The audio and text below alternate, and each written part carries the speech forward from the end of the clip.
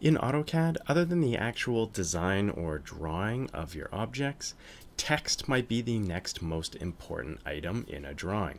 Without proper text that's readable, clear, and accurate, it's impossible to actually use or construct anything from drawings.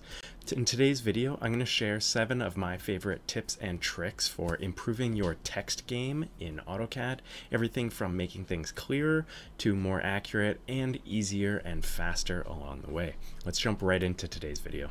So first up, and we're not going to spend a ton of time on this since many users already know it, but if you're not already, make sure you understand and are using annotative text for the majority of the text within your drawings. Now, annotative text means that the text in your drawing or model space is going to scale and automatically resize based on the scale of your viewport within your layout.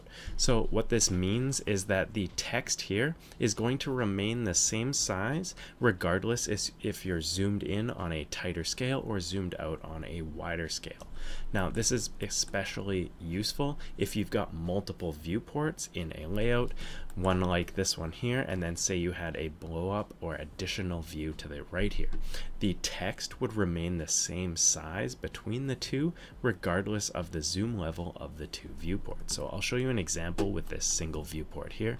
You can see the text is all a pretty standard height. This is probably 1/8 inch or 1/4 inch height text on paper space. And if we double click within this viewport here, we can click this unlock or lock icon to be able to move around our viewport, and you can see that I'm at 1/4 inch equals 1 foot.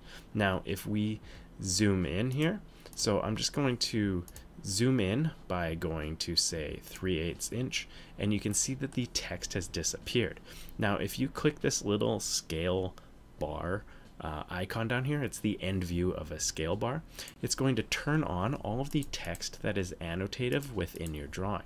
Now these pieces of text, if I deselect these pieces of text are not showing up because the scale is not properly set to this viewport scale.